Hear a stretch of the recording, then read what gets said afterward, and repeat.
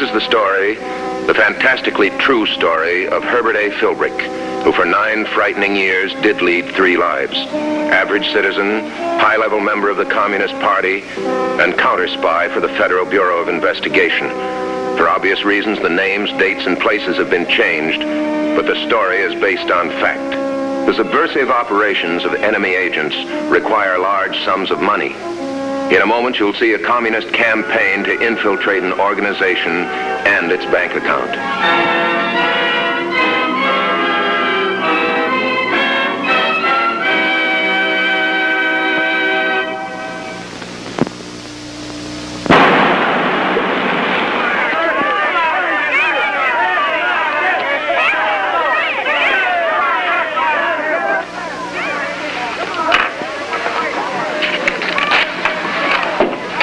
Here you are, Mr. Vance, over $10,000. I'd say your campaign was off to a fine start. Thank you, Mr. Nichols.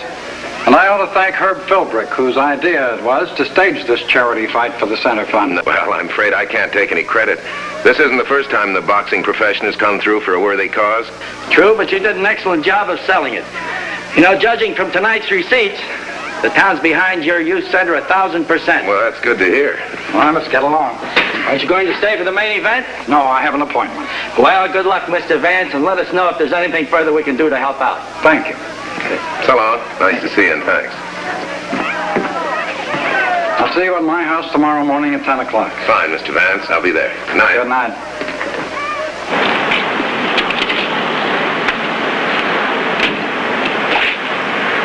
Hello, comrade. I see your boxing show went over big. Yeah, big. Where'd you come from? I've been waiting for you. Oh, you surprised me. Well, I'm surprised at your surprise, Herb. Didn't you think the Communist Party would be interested in your little project? Well, this isn't my project, precisely. I know, Mr. Vance is fronting for it. However, all this is beside the point.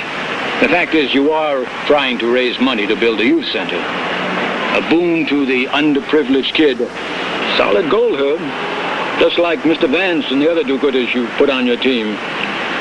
I want you to know that the Communist Party is not only for you in this enterprise, they're with you. You mean the Communist Party is going to make a contribution? In a sense, yes. We're going to be in this money-raising campaign with you. And when the center is built, we want to place key members on its staff. Let me put it this way, Herb. The party can win every other battle and yet lose a victory. To capture the minds, the imaginations, and loyalty of the youth. There must be young communists coming up all the time. Yeah. I'll keep in touch with you.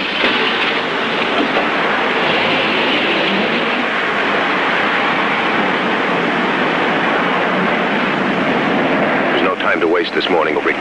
You've got a 10 o'clock meeting with Mr. Vance, and this is one you don't want to be late for.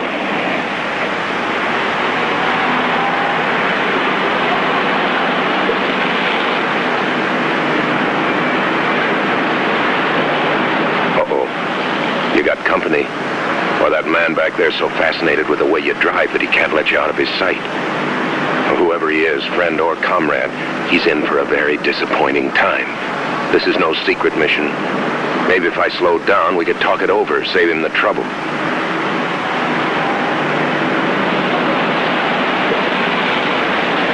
Well, okay, if he wants to stay behind you, Philbrick, he can. You don't have to hide the fact that you're going to visit the respectable Mr. Vance.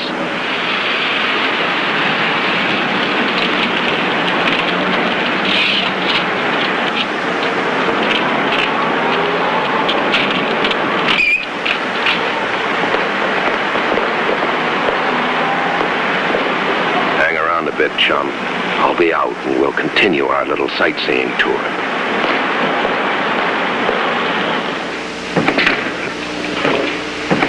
Mr. Vance. Come in, Philbrick. Good morning, sir. You're very punctual. It's good to see you again. Well, I have to be punctual if I'm going to get to my office before noon. Well, this shouldn't take long. There are a few details we should discuss. I'm entirely at your service, sir. Now that we have a war chest of over $10,000, I think we can make some fairly definite plans for the future. Well, gosh, I hate to be a wet blanket, Mr. Vance, but I think right at this point, we'd be wise to concentrate just on the plans we have for raising the rest of the money that we need to build this center. Well spoken. Herb, I want you to meet William Hudson. Bill, this is Herb Philbrick. Nice to meet you, Herb. How do you do? Bill was designated treasurer at the last board meeting, the one you couldn't attend. Oh? I have some figures here I'd like to discuss with you. Sit down, gentlemen. Yes, of course. Since both of you have quite a considerable background in youth work, I'm sure you'll find you have a great deal in common. Now, these Mr. Vance, you'd be surprised how much Comrade Bill and I have in common. And that'd make two of us surprised. How do they do it, the comrades? Plant a couple of secret members on an executive board. Next, see that the party controls all key positions in the organization. Finally, freeze out the opposition.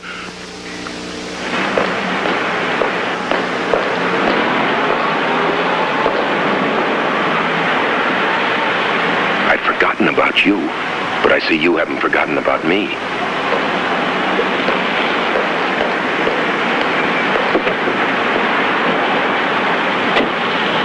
Find something suspicious about where I'm going, friend?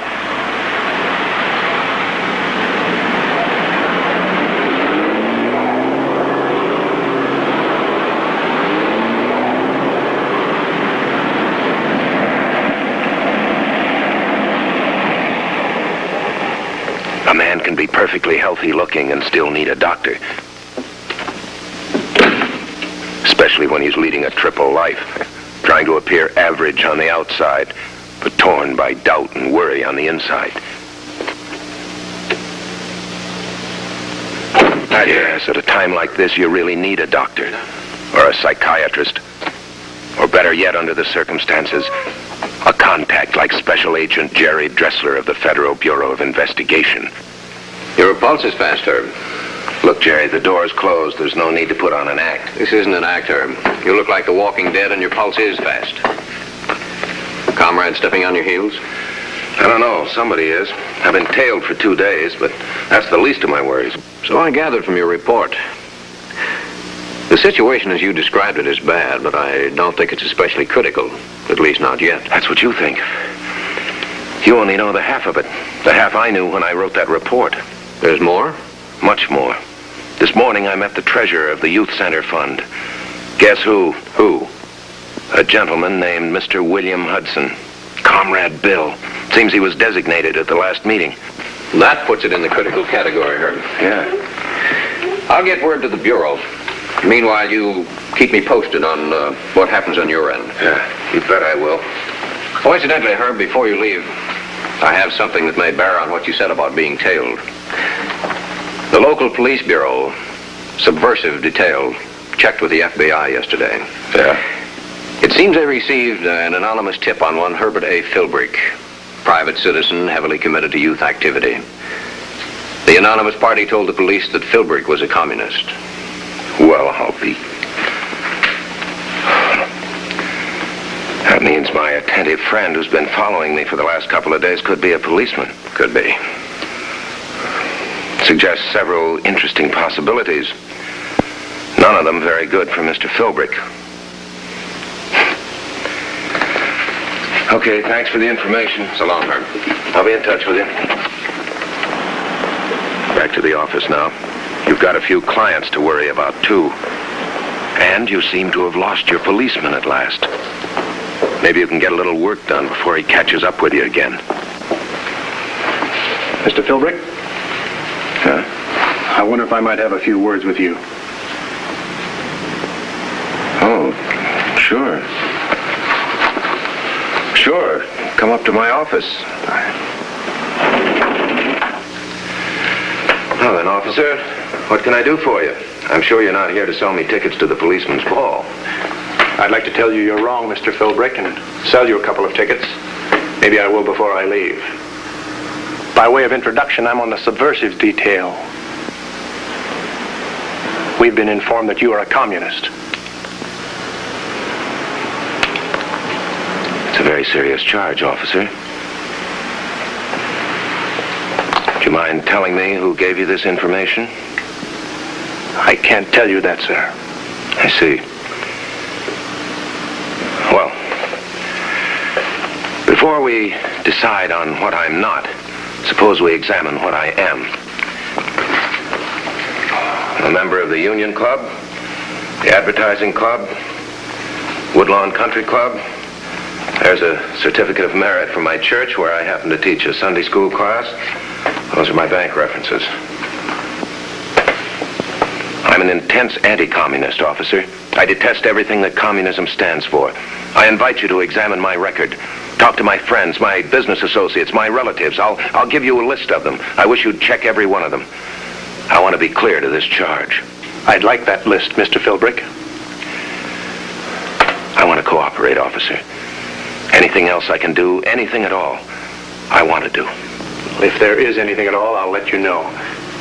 How soon could you prepare this list? Well, let's say tomorrow morning. I want to make it complete. In the meantime, I'll be available. Fine.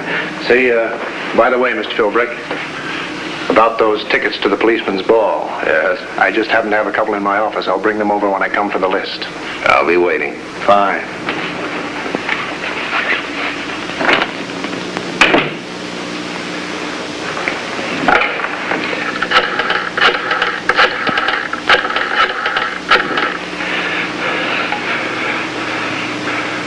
Hello, Bill. Bill, I've got to see you right away. No, as soon as possible. Right. I'll be there.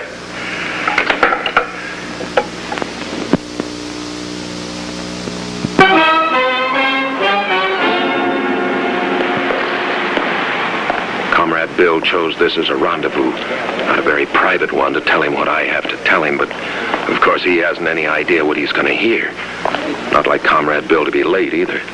Wonder what happened to him.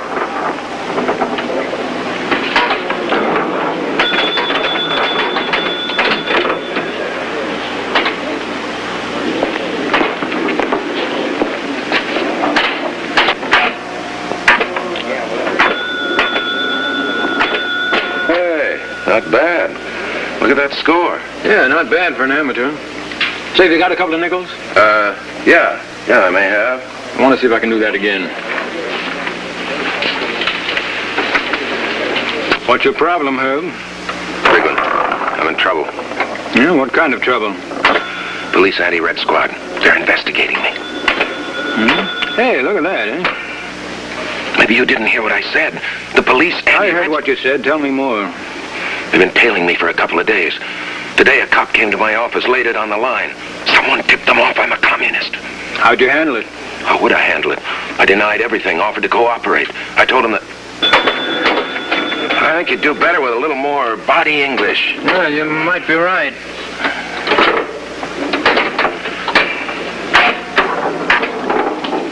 You think you convinced them? I think so, but I'm not sure. Anyway, I'm scared stiff. I've got to become inconspicuous. I've got to drop out of all activities, party and non-party. The first thing I've got to do is drop out of this youth center campaign. That would be very unwise, Herb. The last thing the party would want you to do. What are you talking about? I could get the party in an awful spot, to say nothing of myself. The party will make such decisions for you, Herb. In fact, they've already made this one. What? You mean the party knows about this? The party knows all about it. In fact, they even know who tipped off the police. Who was it? Who was it? It was me. You? Are you out of your mind? Not at all.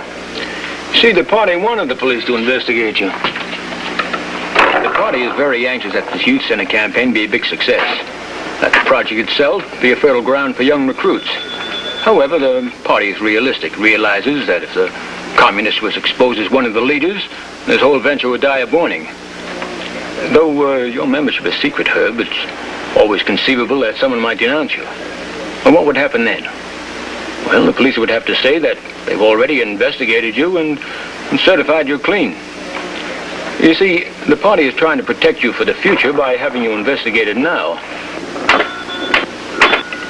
You might at least have given me a clue so I wouldn't have worried myself to death.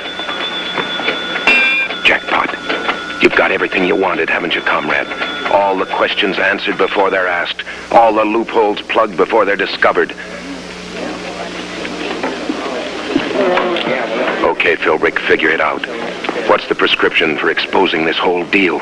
There's one place you can get the answer to that, the right answer, and you know where that is. It'll be tough at this point trying to expose Comrade Bill without implicating you, won't it, Herb? Of course it will. I'll be the first one they'd suspect. That's what burns me up. I have to just sit by, watching, doing nothing while they take over a decent, worthwhile organization. And its funds. This guy'll steal them blind for the benefit of the party. If there were a doctor in the house, he'd probably warn you about your blood pressure. I'm sorry, Jerry. I've been burned up ever since I first learned I was turned into the police. By whom and why. Police. You know, if you're right about Comrade Bill dipping into these funds, this would come under police jurisdiction. If we can prove it. And I'm sure we can sooner or later. Might help the Bureau protect the security of its sources, too, if the police can act. Keep your eyes peeled in this direction, Herb. Meanwhile, I'll find out what they think of this angle downtown. Okay, I will. I'll be seeing you, Doc. Goodbye, Herb.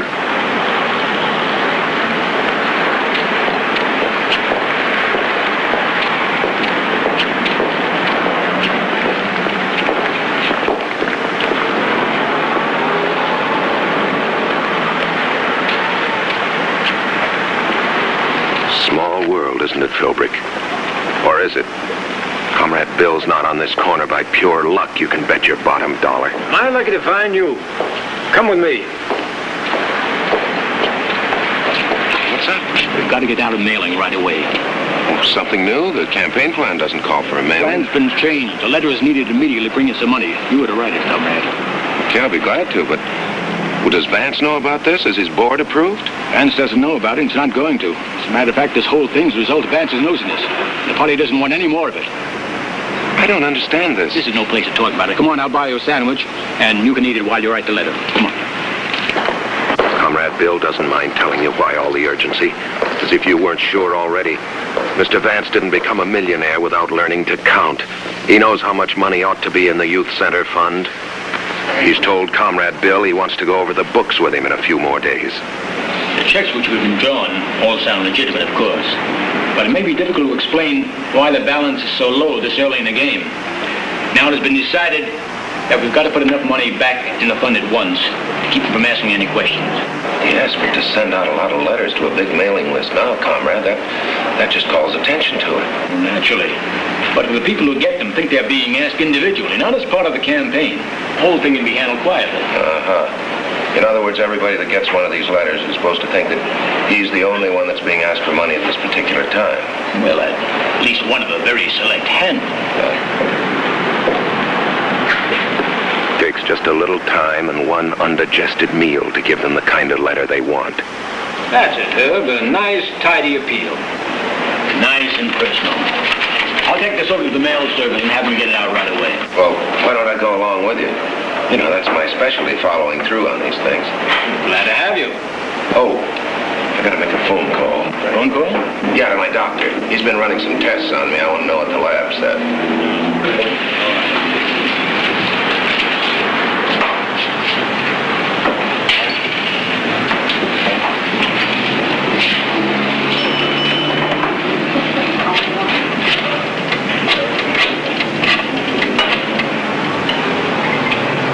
The doctor in, please. This is Herb Philbrick. Hello, doctor. Yeah. I wondered if you'd gotten the results of those lab tests. Oh, good. Oh, Herb, I want to get on over. I'll see you there, huh? Just a minute, doctor. I'll be right behind you. Sorry for the interruption, doctor. Yes, I'm glad the lab agrees with your diagnosis. I'm on the regimen you gave me. Yes, I'm on it right now. Right. Bye.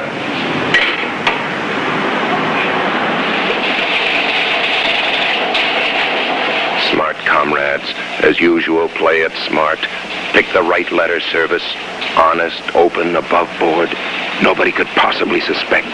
This place is clean as a whistle. How we doing? Fine. I'm having the girls set up the return envelopes now. Huh? I'm having the money sent direct to our account at Mid-State Savings. The letters are on the automatic typewriter now. Would you like to see them? Yeah. Thank you.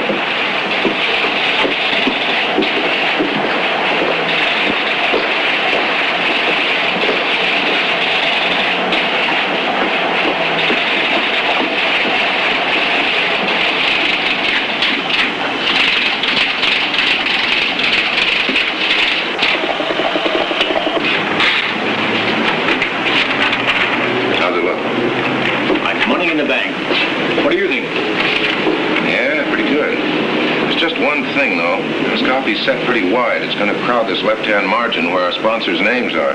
We want to be able to read those names. Yeah. Oh, miss. I wonder if you'd run off one more roll. Make the length of these lines about a half an inch less, would you? Surely, that'll be easy. Thank you. Hope I'm not being too fussy. We wanted to be right. Comrade Bill is so wrong. We don't want it to be right. But how do we gum it up? Think of something, Philbrick.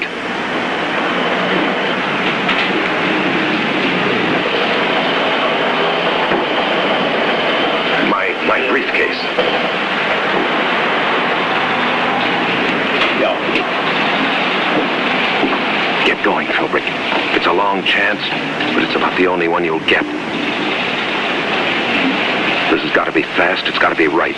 Just take 2 letters out of savings and slip 1 new letter in.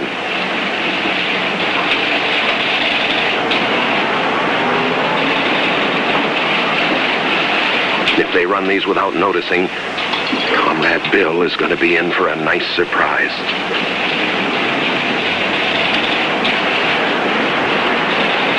Reed's Mid-State Sanding Company.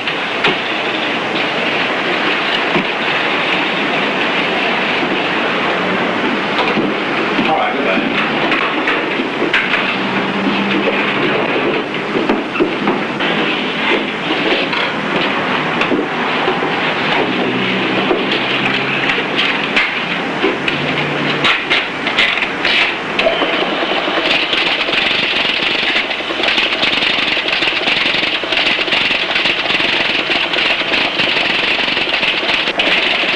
This'll do the trick.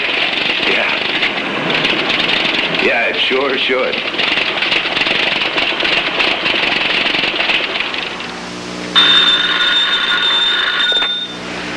Subversives detail, Mays speaking. I think you'd be interested in checking the mail tomorrow at the Mid-State Sanding Company. Why?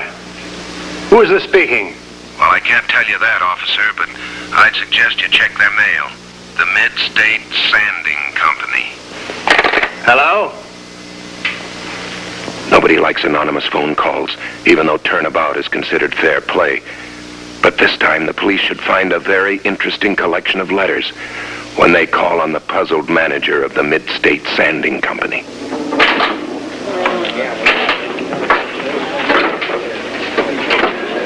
Oh, hi. I'm beating your time. Go right ahead. Heard what's happened, of course. Oh, I saw the newspapers. I got a call from Vance. He's talking about reorganization, but no details. What did happen? The return envelopes. The mail service somehow misaddressed them. I checked them. I was sure they were properly addressed. Oh, well, the best of proofreaders can make a mistake. Communist Party doesn't tolerate mistakes, Herb. You know that. On top of this, the anti-red squad showed up when the checks started arriving at the wrong address. That's bad. That's very bad. Yes, and Vance called me in to explain the contributions and then demanded the books immediately. And what makes it even more dangerous is that the police are tracing some of the checks I issued, and they may lead directly to the party. So that's what the newspapers are hinting about. What about Vance? Is he going to bring action against you? Probably. But my personal fate isn't important. The party welfare comes above this. They sent me to tell you that they're withdrawing from the youth center. They're not to make any party contacts until further notice. Very well. I'm sorry about this. I tried my best. Trying isn't good enough for a communist. That's right.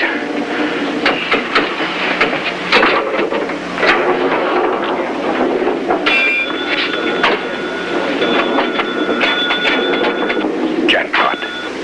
This time for the youth center, Philbrick. And for all the decent, hopeful people who'll be glad to see it grow and flourish without benefit of the Communist Party of the USA. Because the contributions were misdirected, the communist plot was exposed to the public. The party's effort to dominate the youth center and control its finances was brought to an end. Next week, we'll bring you another story from the files of Herbert A. Philbrick. The kind of story that could only be told by a man who for 9 fantastic years served as a counter-spy for the Federal Bureau of Investigation.